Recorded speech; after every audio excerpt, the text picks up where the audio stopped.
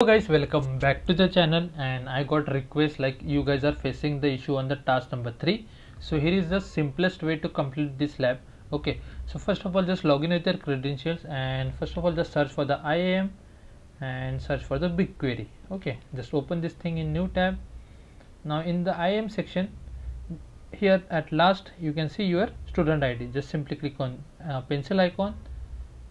Just wait for a second, then click on add another role, and here just add the Dataflow admin. Okay, just do this thing first of all. Now go to your BigQuery, click on this 3 dot, then click on create dataset, and for the dataset ID just simply come on the task number 2 and copy the name for the dataset from here. Okay, just copy this name, paste over here like this, then choose the region, and from here just choose US Central 1. Now simply click on create dataset. Now if you just click on this, you can see this is your database. Now click on this 3 dot, then click on this create table, and for the table name just type movies, MOVIES, like this, and then click, let me just zoom in for you, and now click on this plus icon. Now in the field name just type ID, then again click on field name. Now here type SOURC source underscore data. Okay, now in last just type timestamp. Okay, now for the timestamp field just choose the timestamp called timestamp, like this. Now your schema must be look like this, and your table must be look like this. Okay, just cross verify this thing. Now simply click on create. So you are done with this thing. Now simply search for the data flow. Open this thing in new tab and simply come on the task number 3, and if you want just simply click on check my progress for task number 2. You will get without any issue. Now in the task number 3 just copy this name, come over here and click on this create job, paste the name over here. Now for the data flow template, scroll down, copy this thing. Do not copy any extra space, please make sure of that thing. Just paste over here and click on this, the second option. Now just wait for a second and you will get a number of parameters field. Now for the MongoDB connection URL, I will be shared this URL in the description box. So just copy this thing properly from MongoDB to majority, like this. Just copy this thing properly and paste over here. No need to make any other changes. Now for the MongoDB Mongo database, we have to use the database we already created. So if you just scroll down, just copy this thing and paste over here. For the Mongo collection, just copy this name called movies and paste over here. Now here you guys are facing the issue. Okay, so now what we have to do, just copy this thing, okay, paste over here. Now just copy your project ID. Okay, now let me just zoom in for you. Now copy and make the changes from, just replace your project ID with this project ID. Okay, like this. Remove that and just add your project ID, and here you can see I got a green tick.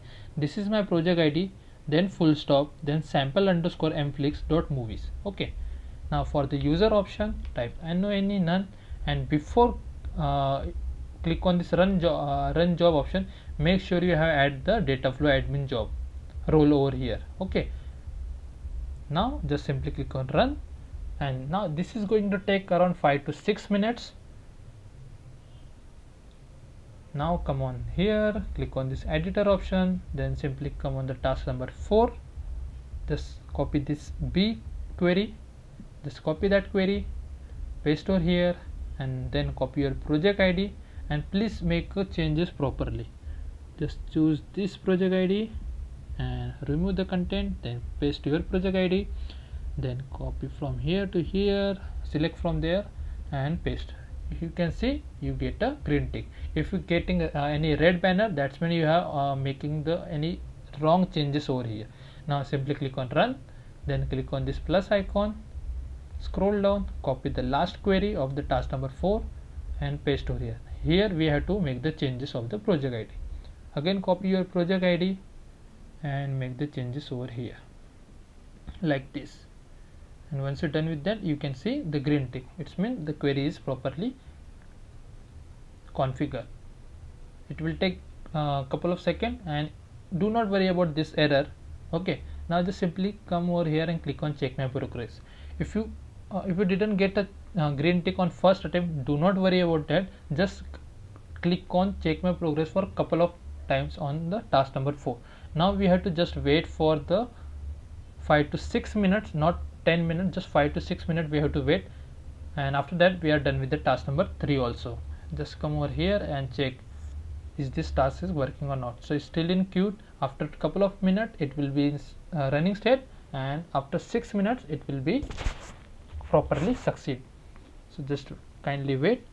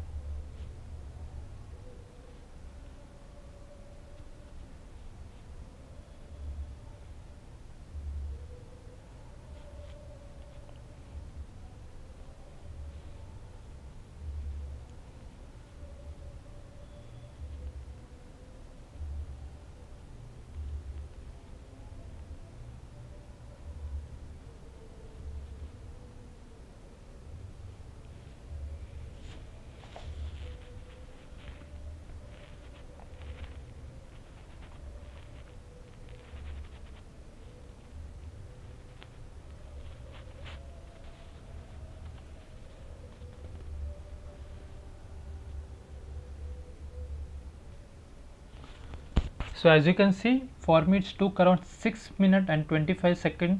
Okay, now just simply come over here and click on check my progress. We will get a score without any issue. Okay, so that's the way we have to complete this lab. If this lab and this step is working for you, and is this lab helpful for you, please comment down below, is this helpful for you or not, so that it will understand and help me to understand that this is working and these steps are working or not. So thanks for watching the video. If you still have any doubts, please let me know in the comment section, guys. Have a good day.